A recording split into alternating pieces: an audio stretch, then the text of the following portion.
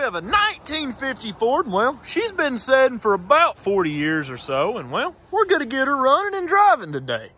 As you can see, she's in a little bit better shape than the ones we normally get. She does have the good old hydraulic dump bed back here with a steel bed over a wood bed. She's pretty sturdy and heavy. Big old hydraulic cylinder underneath there, and I guess this truck's considered a 2-ton because it is a F6, but on the interior here, we're missing a side glass here. It fell out earlier when I opened the door. The clutch seems to work because I took it out of gear when we was pulling it on the trailer. It was bound up in gear and we got it out of gear. She shows 35,000 miles, but I'm sure that's rolled over because the engine has been rebuilt in this thing. There is a tag on the engine, but she has been sitting since about the 80s. We got a pile of spare parts in her. There's no rat nest package in this one, which is surprising. I think it's because a bunch of cats lived in it, but we got a distributor and stuff.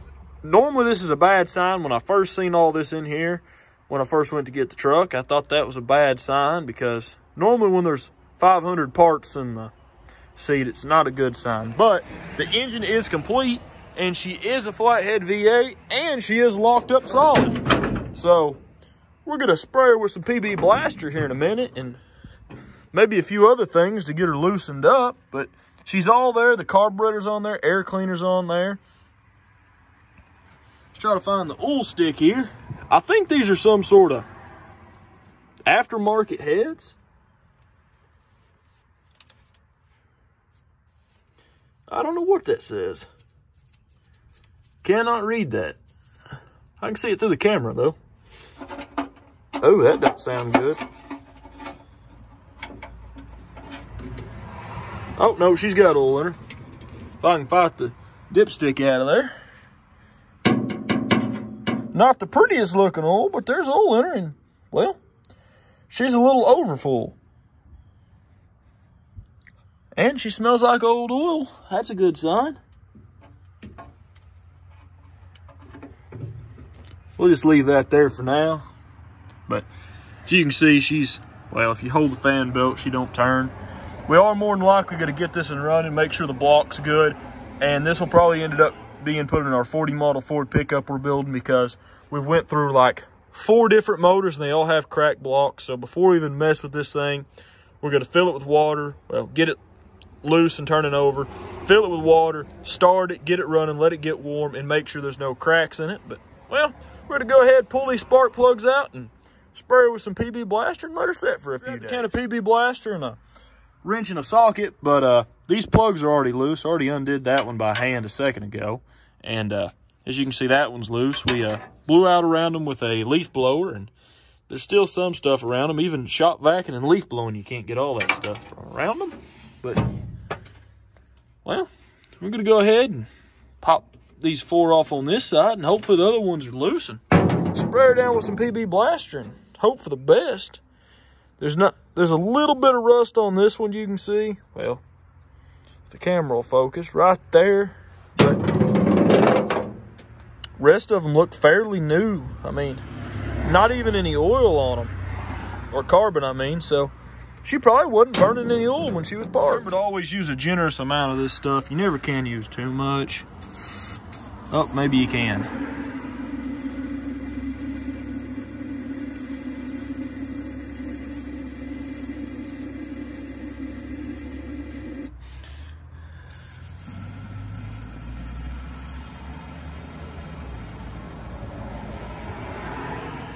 Worst part about these flatheads, the valves get stuck.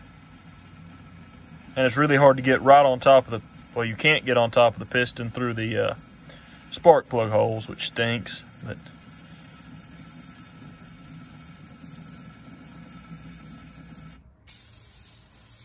spray that down too, just to make sure it's gonna maybe work when we get to needing it.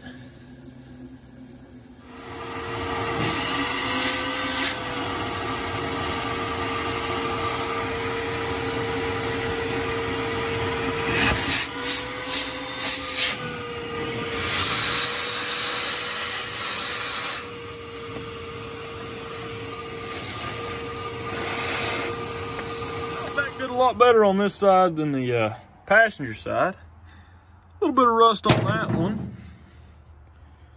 Makes my job easy when they're loose, though. A lot of bit of red rust on the edge of that one. None of them are too terrible, though.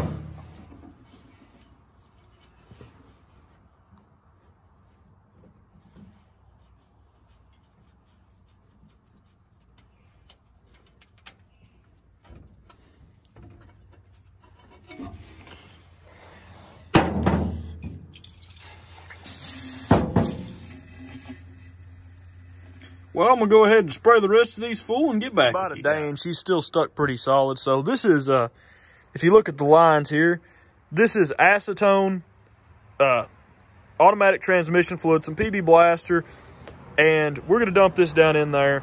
You shake this stuff up, and it looks like that. I mean, it's a neat neon pink color it makes with the acetone and PB Blaster. This stuff works pretty good. The PB Blaster alone works, but we really want the best results out of this. Got us a little sauce bottle, because that makes life a lot easier. And we'll just give each of these a little bit.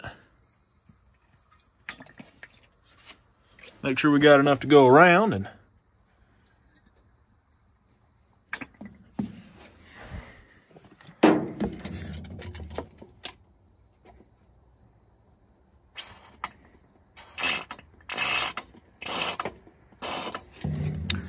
we'll go do the other side now. And we'll give her a few more days, and well, we should get her whirling. The old truck sit for a couple of days. We went ahead, we dropped a battery in there, and we put a terminal on this one. So we already know the starter, well, the starter button on the inside, we looked, and I think this is the wire for the solenoid. If you go inside, you can see that they used this horn button here at one point for the starter, and this button has long been disconnected. So I'm gonna say that wire just jumps it, and they started it from outside. So we're gonna see if she'll bump over with that starter and get this engine whirling over. Should be able to, well, maybe not. Getting connection, I'm sure.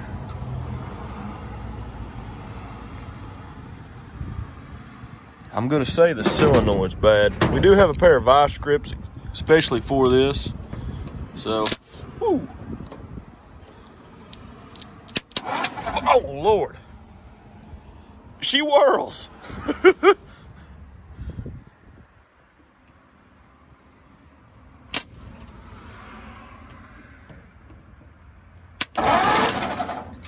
Pretty good, actually.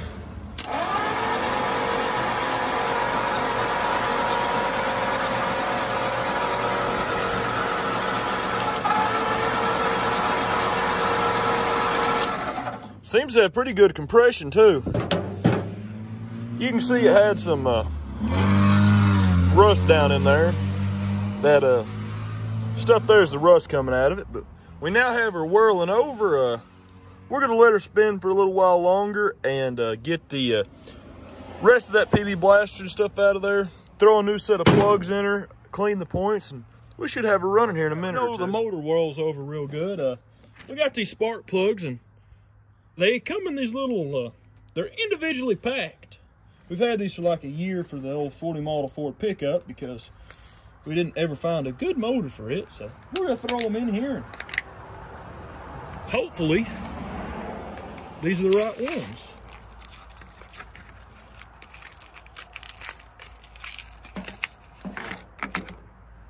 They seem to be.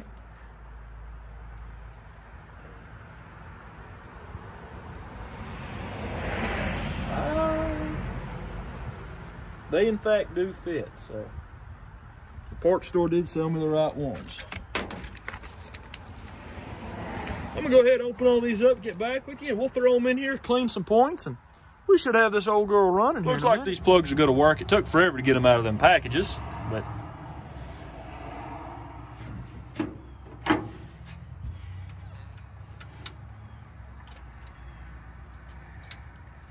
this old girl whirls over pretty good, so hopefully she ain't got no factory defects. And by that, I mean I hope she don't knock.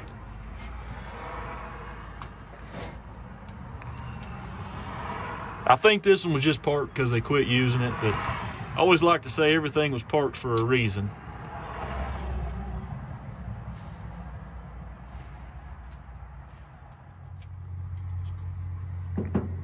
Luckily, the old plug wires are kind of petrified into place, so you can see someone put these clothespins on them to keep them from touching each other. It looks like.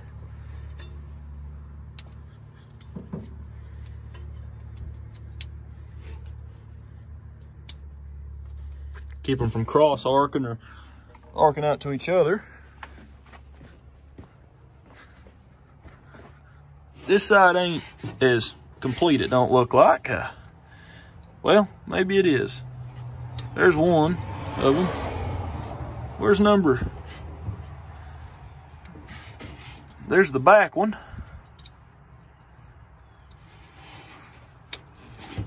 We're short to it, looks like. Are they over here? All of them are in the distributor, so here's one of them.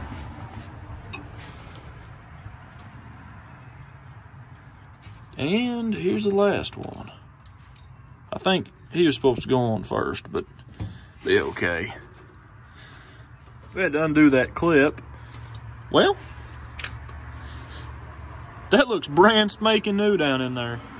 Even, well, you can tell this is the original one, but everything down in there looks brand new.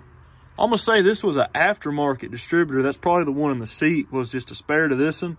Well, the original one, they put a new distributor in it years ago. The points are pretty corroded, and I'm sure the coil's no good, so get some sandpaper after them and hook the coil up, and I bet she'll fire on the first whirl or two.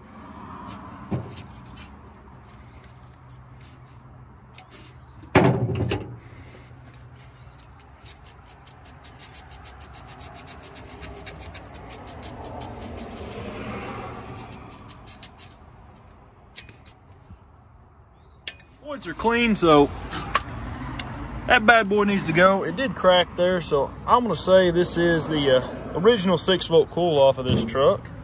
But we have the good old MSD coil to throw on here, and it should just sit right down in there. On this side, it goes to the distributor. And, well, if I can get it hooked up here. We already have a wire for the battery to hook to. Give it the positive volts and make sure we got these points clean.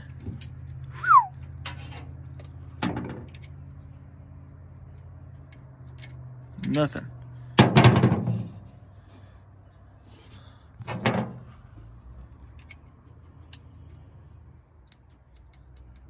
There we go.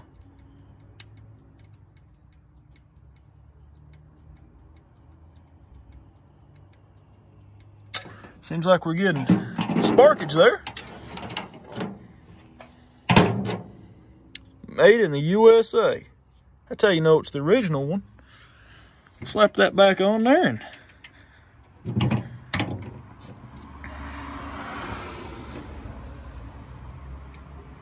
we do have a few spark plug wires we got to reattach. They're kind of petrified, so it makes it, they fall off when you, well, only one of them fell off.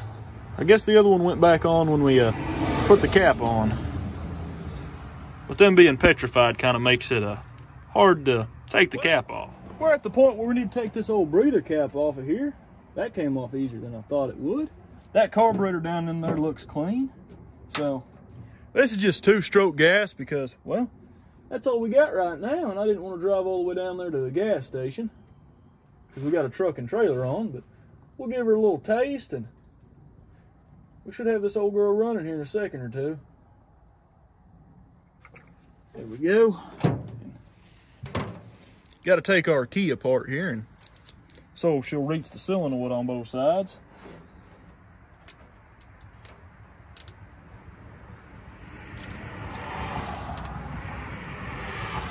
Hook the coil up and let's roll this old girl over. Come on.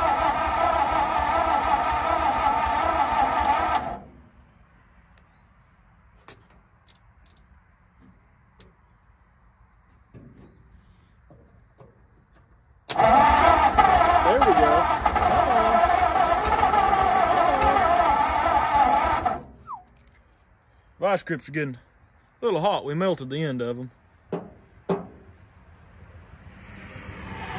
She's a trying. Give her a little bit of throttle here and whirl her back around.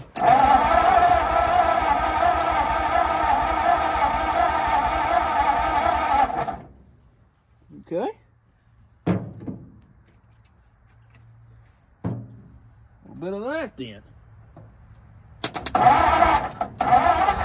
There we go. Come on. For a second we had her. She ain't liking this 2-stroke. We'll have to go pick up some more. And we do have a bunch of nasty stuff down in there from getting her loose, but we'll try to keep her running here for a second or two. Come on, old girl.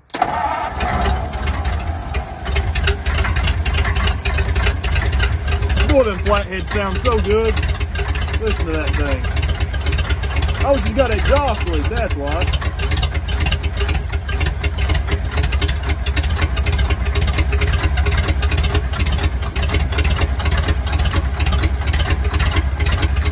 Boy, it sounds good.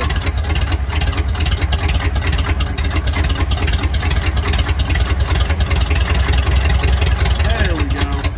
Nope. I was giving her the juice. Back we got a little smoke, but she ain't smoking too bad.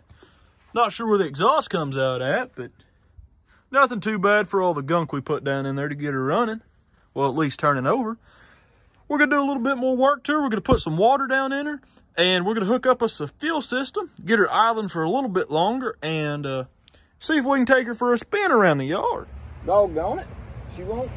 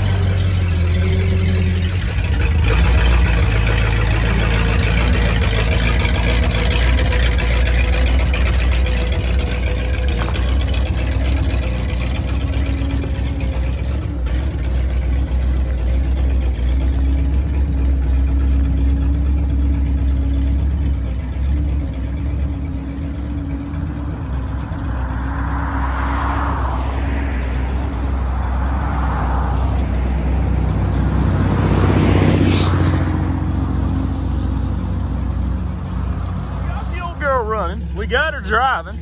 She drives pretty good around the yard. I'll let you guys decide if we should pull the motor out of this thing or not. I really do need the engine out of it, but it's a nice truck, and I think all the brake system would be good if we put one brake line on it. But we really do need the old Mercury engine for the pickup. Yeah, she's starting to get hot.